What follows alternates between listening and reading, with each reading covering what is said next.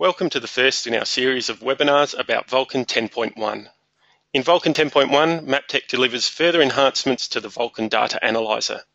Vulcan Data Analyser was originally introduced in Vulcan 10 in April 2016, bringing a new interface which offers a streamlined approach to generating and analysing variograms.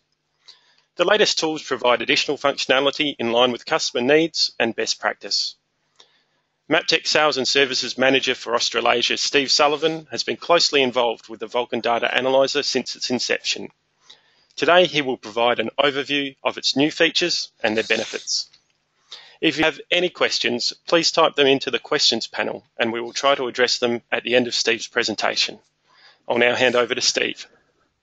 Thanks, John, for the generous introduction, and welcome to viewers to the first of our Vulcan 10 webinars, and this one particularly on the charting and variography tools. So a quick summary of the new Vulcan Data Analyzer. In Vulcan 10, we launched the Vulcan Data Analyzer for the first time, focusing on variography. Into Vulcan 10.1 now, we've added additional chart types, as you can see on the screen there. Stats, histograms, scatter plots, etc., etc. We've also increased the support for not just only samples databases or compositing databases, but also into block models for selected areas. So what I'll do is I'll jump straight into it, and we'll have a live session of how to set some of these up, some of the new features, and then we'll follow that up, as John said, with a question and answer at the end. Now, Vulcan 10.1 is set up in the MapTech workbench. Vulcan 10 was the first one to appear in the workbench. This workbench is a unifying architecture that MapTech's put in place for all of our products.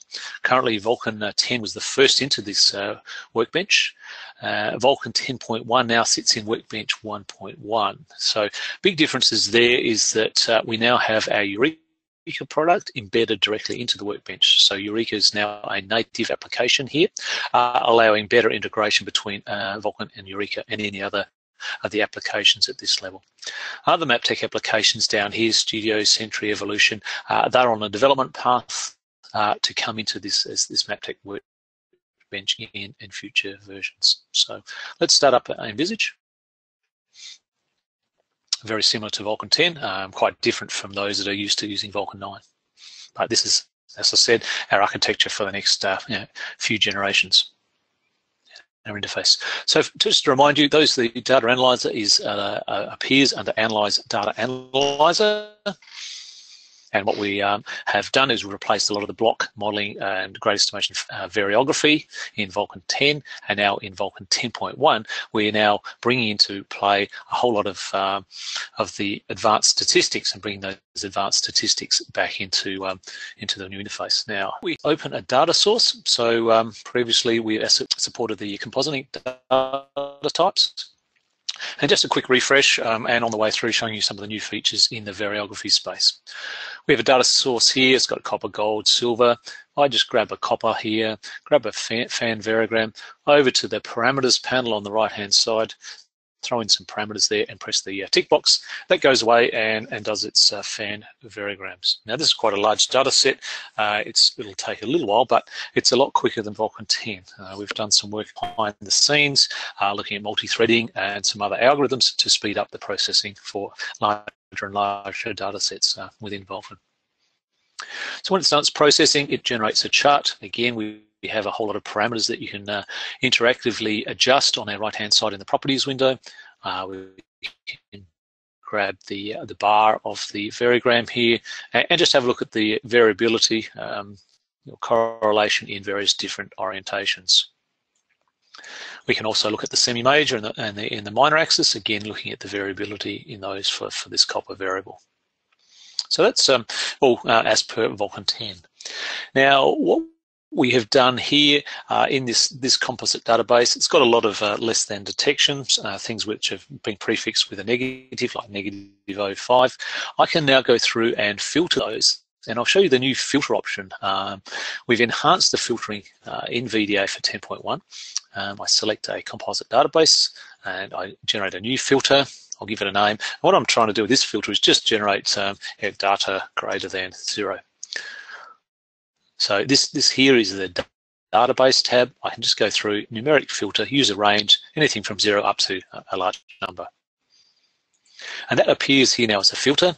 I apply that filter to whatever I've selected down here in the Data Explorer. And then when I select that, go back to the variography tab, go back to my properties and generate that again with the same settings. That will look at the filtered data. So I should be looking at a smaller subset of than the original data. So when that appears, that will appear now as a tab. And as I go through this session, you'll see lots more tabs appear of every chart that I've developed. And those tabs then can be plotted or manipulated later. So I'll just make some adjustments here just to review. So again, I'm just moving those around, having a look. Okay, I'll stop there, come back to the other ones, just have a little look, see what's going on here in the other orientations. Fairly uniform in this one, in this particular case. Now that I've filtered the data, it's getting a better result. So the next stage here is to model that data. Come over here up the top right and click the little box, and maybe I'll add another structure. So this is all, again, function from 10.1. And we run an auto-fit process where the algorithm or the computer is going to automatically fit those two structures into that. So you'll note over here, it's got a nugget value and it's got a first structure and a second structure. And as it's going through, fitting the model, there's a progress bar on the bottom left, and it's adjusting and telling you where you are. Now, I'm still in the auto-fit process, but if I wanted to stop the auto-fit, I can fix the nugget, I can fix the seal, I can fix any of these values using these icons or radio buttons here. So the automatic process is finished. That doesn't mean I can't move and adjust things to suit, but you'll notice that if I do move the nugget, for example, I'm moving the nugget on all three charts. If I do move one of the structures, I am moving it on all three. So it gets a bit tricky. So often the auto fit is certainly the first best thing, or the best target to go for first.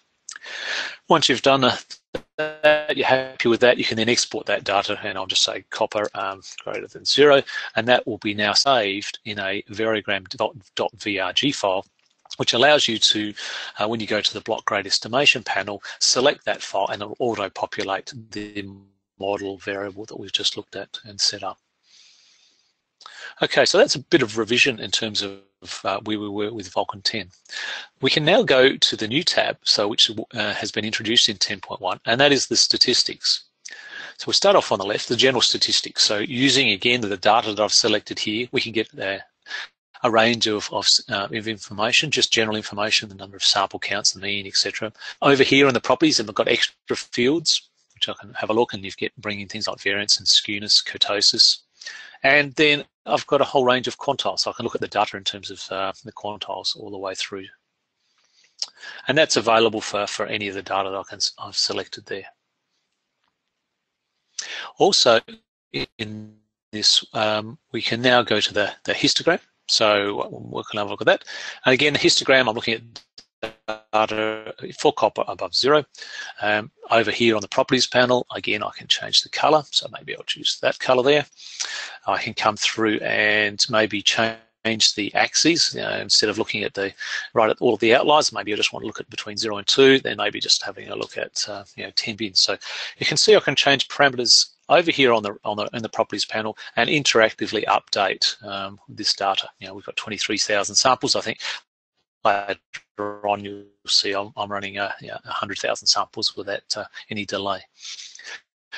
In addition to that, so we can have a look at the axes themselves, introduce the ability to look at the either X and Y axis on the linear, logarithmic or Gaussian space. So again, that updates interactively. Again, the other axis here, we can manipulate and change the scale on those axes quite easily. So yeah, a lot of capability in the histograms there. Now, as well as numeric histograms like the copper we've got here, we can go to character histograms. So I've got a bound code here. This is capturing the data, the domain that this data is in. So if I go to the histogram for the bound, you'll see the number of samples here in the y-axis and the different domains throughout the deposit. So I'll just color that up again. So I've got 4 domains and some type of cover sequence over that So now let's have a look at that filter option again, and let's add some filters this time for the domain. So I can just look at some copper data just in domain 1 or domain 2, etc. So back to our new filtering table, select that composite database. Now what I want to do is I want to take this existing filter and I want to add to it. So what I want to do is make a copy of that, and I'll just call it domain 1, just simple. Just rename that domain 1. And again, go to the, because we're dealing with the composite database, come to the database tab there.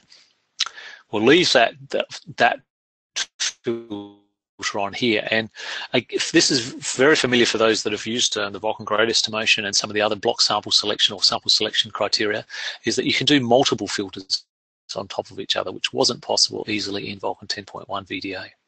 So because I've selected this, it's now letting me see into that file and therefore allowing me to pick data that's within this file, within that domain, or within these ones here.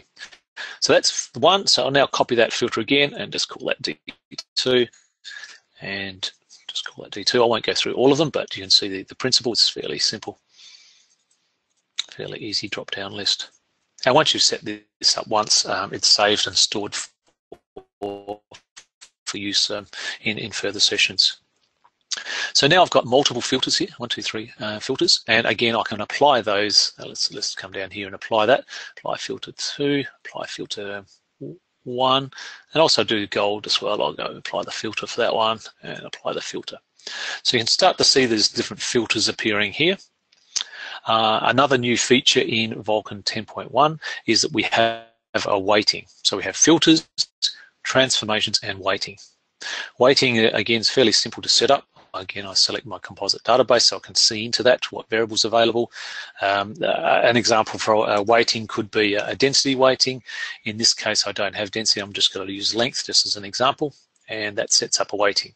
So I can select the weighting now at this level, or I can select it at that level. So you've got an additive effect of the length weighting for gold in that domain and length weight. So they're a cumulative effect there. So those filters there are, again, easy to set up.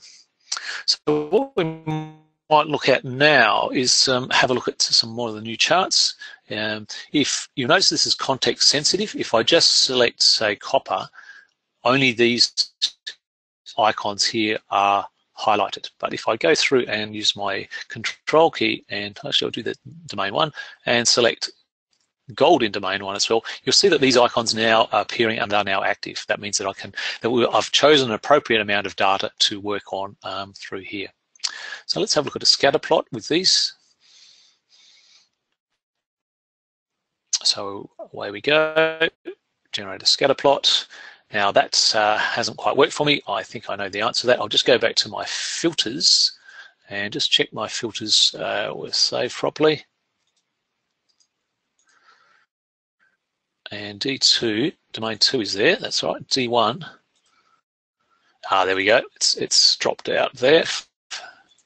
And I have to go and select that myself. You learn more if you make mistakes, so everyone's learning this lesson now and it'll be fixed in your mind. So now hopefully that filter has taken, so I'll go back to my scatter plot and we'll know if it has worked because we'll get data on the screen. That's much more healthy. So again, the Properties tab, once we've got data on the screen, we can go through and put an equality line in terms of the correlation, the one-to-one correlation between that data. We could go through and change the color of that data. You might have different color schemes for different data types. And we can also plot the statistics for each of the axes. So I'll just pop those on the screen. And the bivariate statistics, including the correlations between those samples. You can move this data around, so for plotting purposes, because when you come to the plotting, it's what you see is what you get. And also we can change the font, so if you want it a bit bigger, you can just go through interactively. If you want a bit smaller, you can likewise put a smaller number. You want to interactively change the decimal places, you can do that. So it's all in your control. So there's a scatter plot there. let's move next on here. Now these, what we've done is we've taken the most common data charts from the advanced statistics in previous versions of Vulcan and brought them into the data analyzer. In future versions, some of the lesser used ones will appear. So just on the PP plot between those two, and again, let's have an equality line, see where things are going. And there's the data there. And let's have a look now at the QQ. Now the QQ, you'll see we've got all the data extents. So in QQ, we're really interested in the tails, which is the fitting of the tails down here. So coming back to that properties, I can adjust the extents, and I'll do that for both X and Y. Make that 0.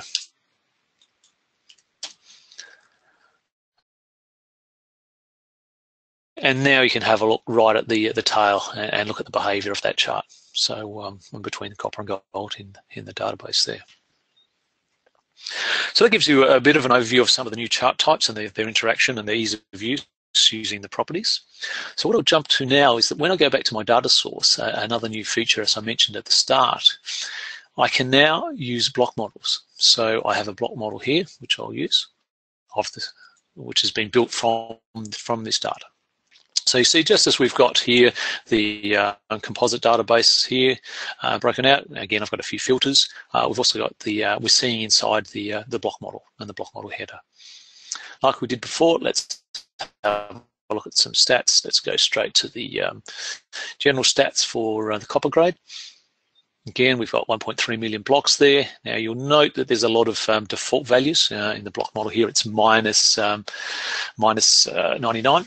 Again, what I'll do is add to the existing greater than 0 filter and just remove that. So I'll just find this greater than 0 filter and just edit that. And this time, when I select off the list, I'll choose my block model, and that allows me to use the block model tab here and populate data into the block model tab. So you'll see here we've got some Vulcan convention which is used elsewhere. Just put in a $V greater than 0, so it's fairly standard. So that should now, when I come back to do that, I'll apply that filter to the copper grades in the block model here. And let's just run this again, and we should see some behavior there which shows, yes, it's cleaned out all those. The minimum value is now 0, and there's now 182,000 data points. So I'll do the same thing there for gold. So it's just a matter of going back to there and just applying that filter. So we've got those data points there. So what we will do, we'll compare, say, the scatter plot of that, the gold and the copper. And first we'll generate that. And we'll compare that to the scatter plot that we generated from down here in the database. Now it took slightly longer because it's a bigger data set, 180,000 points in this case. We got the equality line, and again we've got our annotations that we can pop and put up and place wherever we want.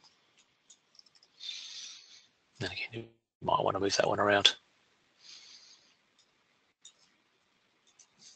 Maybe we'll change the color to something different.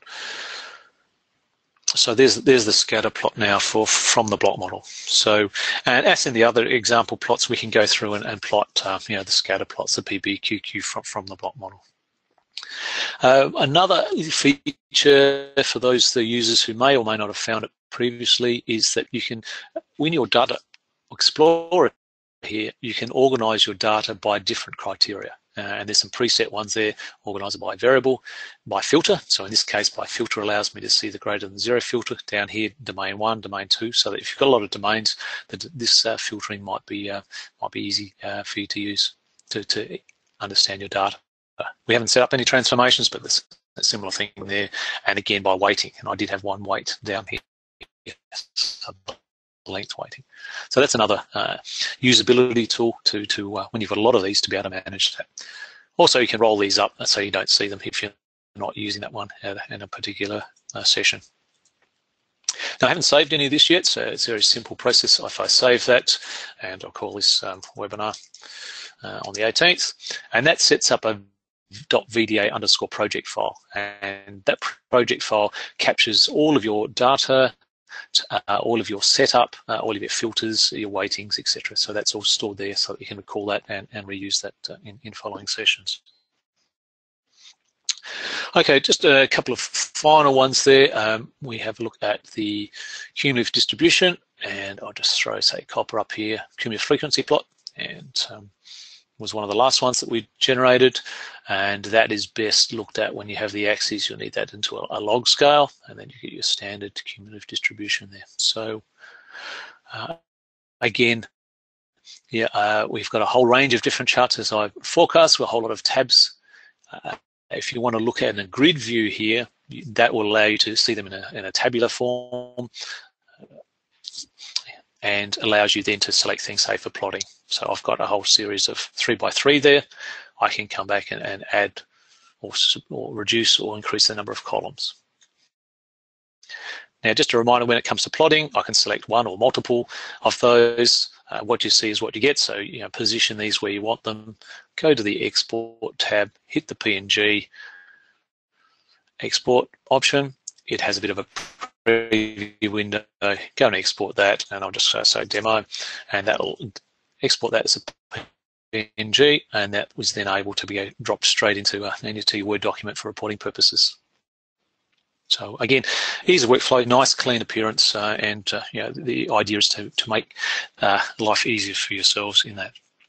So John, that's all we have time for in terms of the live demonstration. There's a lot of smaller features and enhancements that have been made to the Data Analyzer in 10.1, and I suggest that the viewers have a look at the release notes that come with the new version and work through those. So back over to yourself.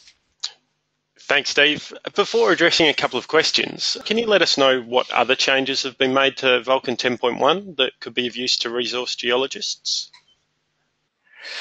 Yes, okay, there's been quite a bit of work in the geology realm for Vulcan 10.1, and I guess in no particular order, we've got the multi-ID grade estimation. So whereby you've got a lot of estimation runs, and some people have tens, hundreds, or even thousands of estimation runs. They run at the moment in Vulcan 10 sequentially. So in Vulcan 10.1, we've introduced multi-threading so that you can do a whole lot of groups of IDs together in parallel, and better use of the multiple cores available in all the modern computers that we use. So as an example, in our test environment, we've got an estimation run that took a total of 5 hours in Vulcan 10, and in Vulcan 10.1, we've got that down to under 1 hour.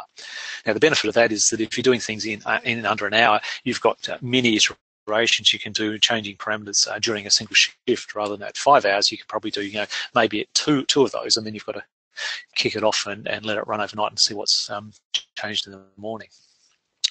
Secondly, in the multivariate statistics, so we've gone through and introduced the log ratio method for transformation. So you can backwards transform and forward transform using log ratio.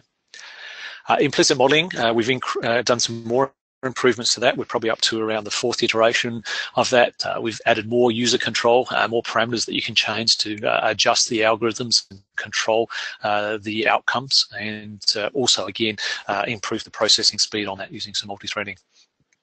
And finally, and not restricted purely to geology, we've introduced Python scripting into Vulcan for 10.1. So that means anyone can make customized solutions for block models, databases, map files, grids, triangulations, and set up a whole array of procedures for other people or themselves to use. And the Python scripting is not going to be an entry-level option. It's in terms of setting up, but once something's been set up, it can be used by anyone that's familiar with Vulcan. So that's a quick wrap, and obviously there's other enhancements in mine planning and surveying and geotech, but they'll be covered in future webinars, John. Thanks, Steve. Now, we have had a few questions come in. The first one asks, you showed using block models as data source for statistics. What about variography of block models?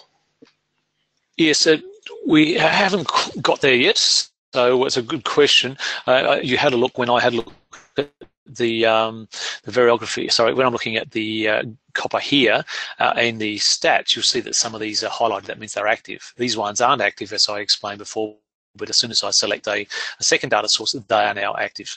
So if we go to the variography for the block models, and if I select one 2 or 10 variables, these aren't active. So that work is still in progress, and we hope to develop, have that released in coming version of Vulcan. So watch this space. Beautiful. Next one, can you overlay 2 or more graphs in the same window? For example, a block model variable with its equivalent database variable.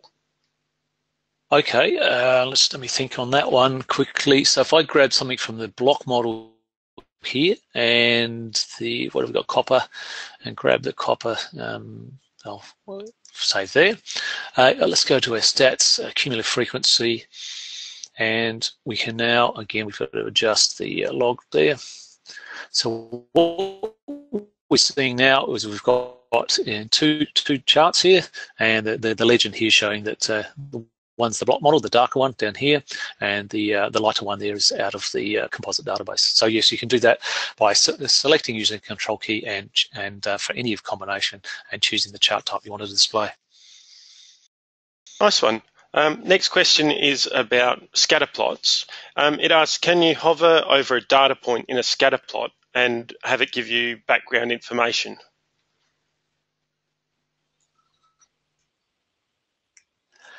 At the moment, if I go back to one of our scatter plots, which we got one, so it's a little while. Yep.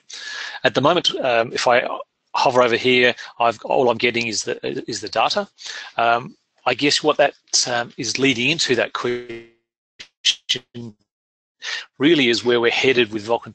The next version of Vulcan 10.2, is we are integrating the Vulcan Data Analyser with Envisage, the graphical interface for Vulcan, whereby you can highlight things in Envisage and then populate them into Vulcan Data Analyser, or you can highlight parts of a chart in Data Analyzer and go and see the population in 3 dimensions in Envisage. So not currently capable in this version, but that's the direction we're heading. Thanks for that, Steve. And we're running out of time, but I think might be time for one more quick question. The question asks, is it possible to build a PP plot for copper by domain? For example, see one single graph showing copper in more than one domain.